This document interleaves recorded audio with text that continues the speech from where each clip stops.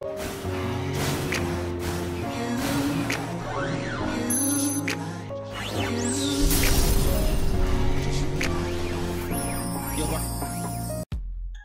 up, guys? It is Pete, aka Overweight to Great. Just a shitty deadlift night.